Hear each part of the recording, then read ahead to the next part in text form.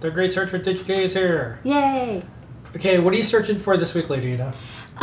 Okay, so we chatted about this 9DOF accelerometer magnetometer gyro from Bosch that I'm working on a STEM QT board for, and that kind of got me thinking about accelerometers. And I thought, you know, accelerometers are a really common sensor that people integrate into their project or product. They're very inexpensive these days. They're quite powerful, and they can be used to sense a lot of things like motion, tilt, shaking, tapping. Accelerometers kind of do it all, and I thought it would be good to show the different kinds of accelerometers you can get on Digi-Key, because there's a lot of them, and an interesting way to also export data from Digi-Key for more analysis. So let's go to Le Computer. Okay.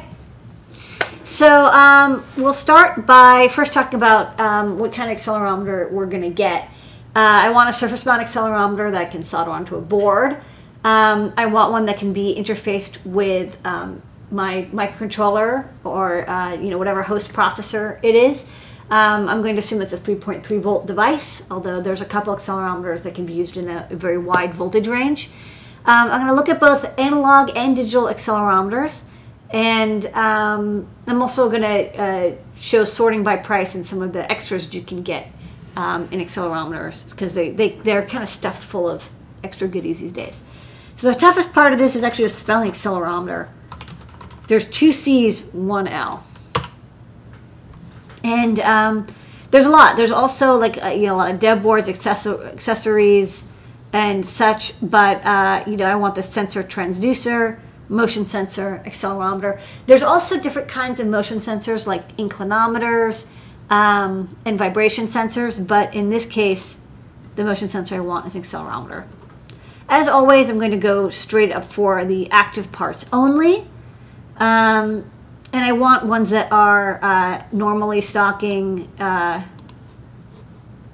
you know, they may not be in stock today, but in general, they're in stock. And I want Rojas compliance, which is pretty much all of them anyways.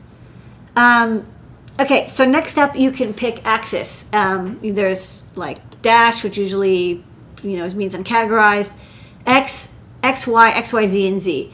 Accelerometers used to come in single axis, and you know, if you look at these, you'll see some of these are like really old school style, like analog accelerometers.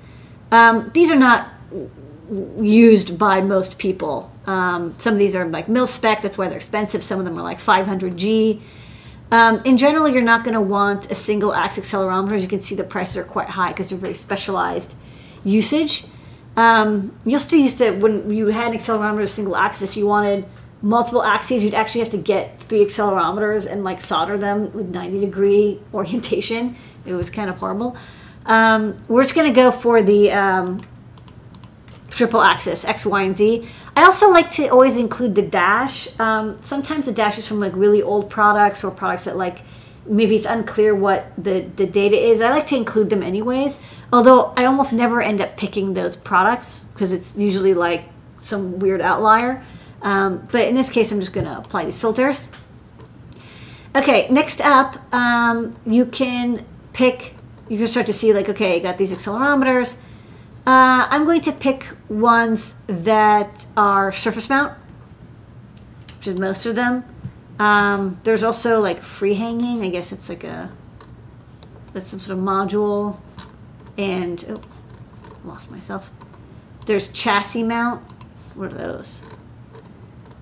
Oh, so chassis, this is like an all-in-one, you know, like integrated accelerometer module. This is not like a raw chip. Wow, this is $4,000. There's some nice expensive things on Digi-Key. I wonder what the most expensive thing is. I think it's like probably an FPGA for like military usage. It's gonna be my guess. Box of RAM. Box of RAM. Okay, so but back to this. I want a surface mount. I'm not ready for the $4,000 module. Okay, so type kind of goes with output type.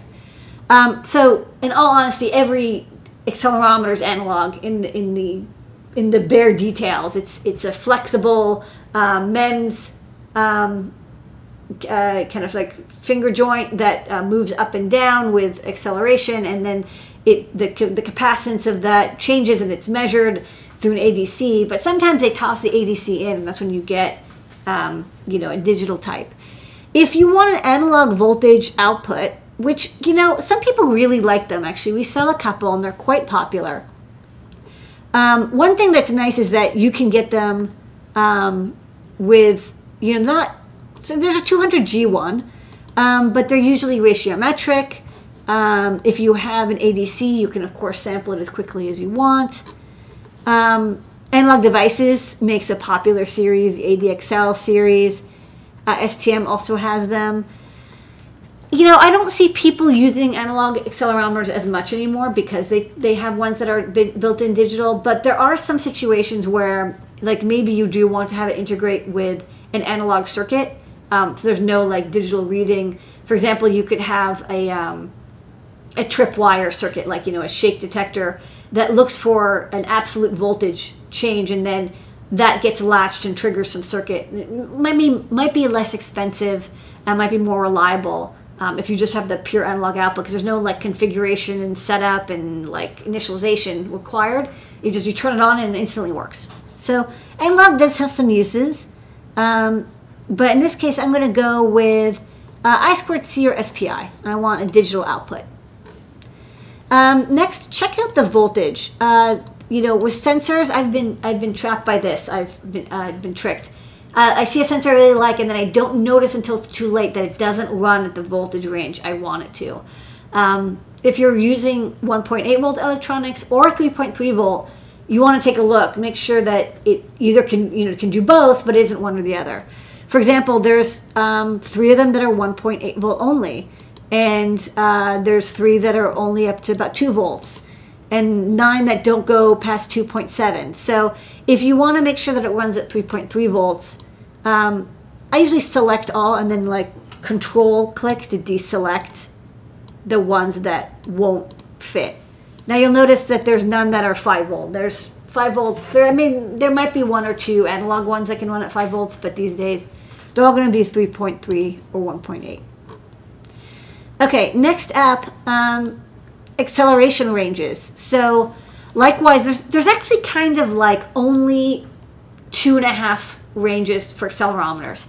There's either the like 16G and below, 8 to 16G and below, the 40G, and then like the 100 plus Gs.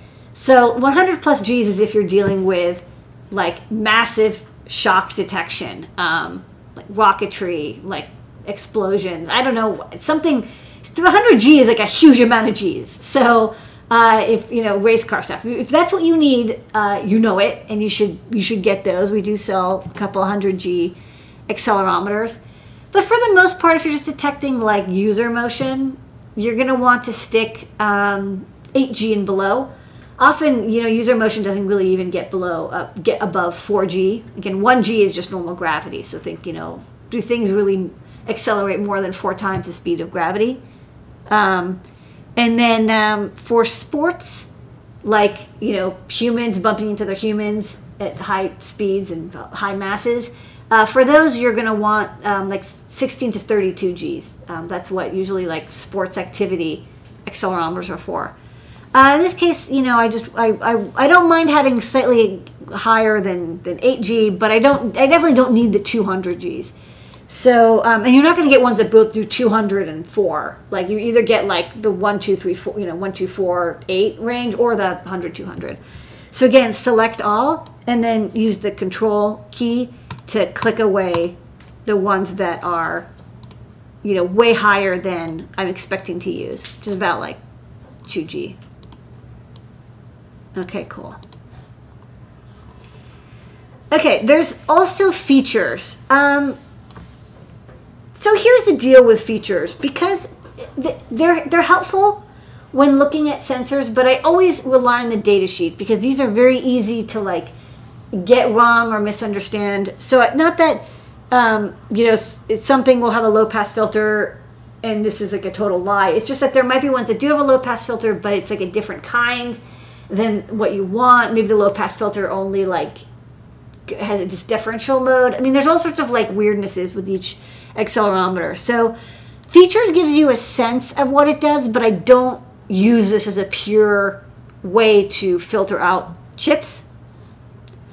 And then here's another thing that I do want to mention, because as you're looking at sensors, this comes up. Sometimes you're looking for sizes, like when we did the inductor video, remember I was like, oh, I really want it to be less than 4 by 4 millimeters.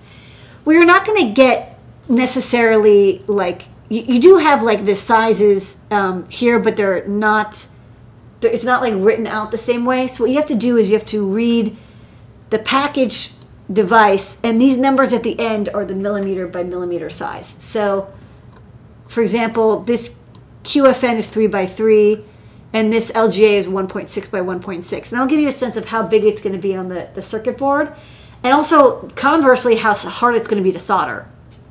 You want something with the fewest pins in the largest package to make it easy to solder, less yield problems.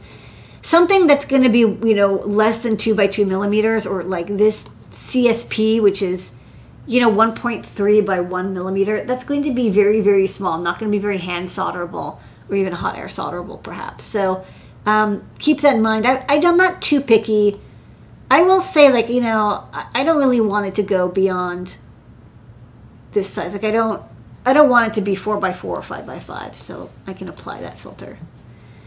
And then you can just start looking at the chips that are available. And I think, you know, here you can, of course, go by cost, in which case nothing beats this Kionix KXT-J3. The fact that there's 30,000 in stock makes me think, like, wow, the people really do like this. That's a lot of stock to hold of a single sensor. Hard to beat at 51.8 cents, though. There's definitely price wars that occur with accelerometers. This is my favorite, the List 3DH as well. And of course the Bosch sensor text down here. Another thing I just want to note, I don't use this very often, but it's good to have, especially when you want to do maybe more detailed analysis. There's this download table button. And when you download the table, you'll actually get the exported data from Digi-Key with all of the different the data with all the table headers. So in this case, if you want to, if you're good at Excel or, you know, spreadsheet programming, you could, for example, filter out, you know, only ones that contain the word sleep mode or something. Now, for this short list, maybe it doesn't matter so much, but if you have, like, you know, 1,000 items and you don't want to have to page through them, you want to quickly sort them. You might want to sort by, you know, multiple columns in order, like sort by this one and then sub-sort by another one, or divide and conquer. You can use your spreadsheet program. You don't have to use a Digi-Key site. It's got great search and it can do the selection modes, but this data is the same data. So that's another top tip for a great search. And that's a great search for Digi-Key. Okay.